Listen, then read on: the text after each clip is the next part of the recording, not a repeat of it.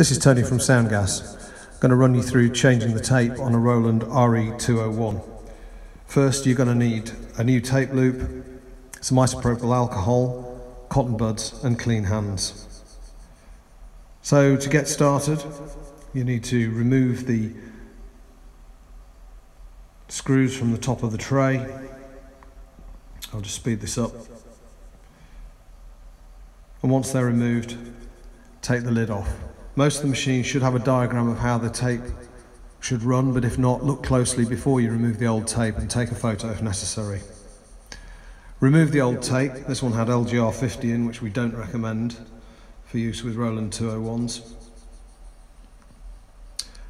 Carefully remove the tape. Once you've done that, you're going to need to do some head cleaning. You need isopropyl alcohol. No other type of alcohol will do.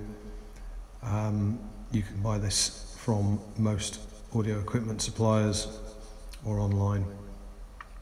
Get a cotton bud with the isopropyl alcohol and very carefully and thoroughly rub all the heads, the surface of the heads. If they're dirty, you should see brown gunk coming off as you rub them. Make sure you keep rubbing and changing the surface of the cotton bud until it's clean. These heads are obviously pretty clean because there's very little gunk on the cotton bud.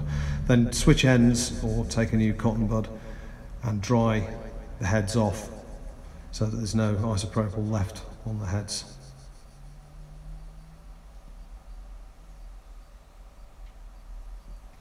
You can also check the guides and see if they're dirty. These ones aren't dirty. You want to give the rollers a check and check the capstan. You may well need to turn it on to clean the capstan. Sometimes you get a bit of tape residue building up on those. Now some Space Echoes have a trapdoor at the back to feed the tape through. This one doesn't, so it makes it a little trickier, but it's still quite possible. And now it's time to take the new tape.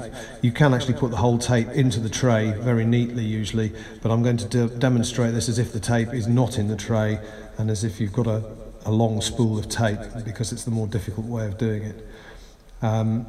Carefully feed the tape in around the guides and around the heads, following the diagram or the photo you took beforehand. Make sure the splice of the tape is on the outside, away from the heads. The splice is a small white or silver bit of tape that joins the two pieces of tape together to make a loop.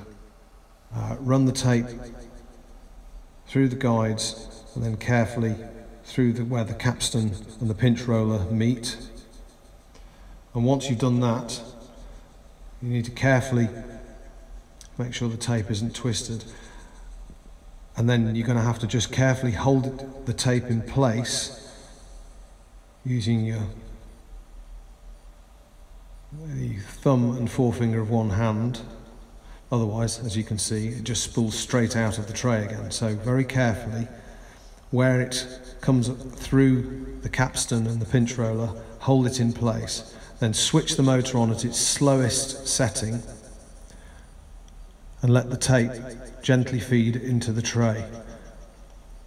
If you have a problem with the tape getting caught on anything as it's feeding in, just stop, switch the machine off, readjust, and then switch on. You can switch the machine on and off a few times. There we go. That loop is now nice and neatly sitting in the tray. No kinks, no twists. It's following the correct path, and you can now run it. It's always a good idea to check with a signal through it just to make sure it's working fine before you screw the tray back on.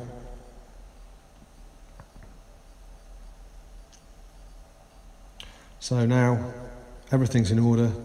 Just going to screw the tray back on. Let's speed it up for you there. And that should now all be working perfectly. Pretty simple. Any problems, watch the video through a couple of times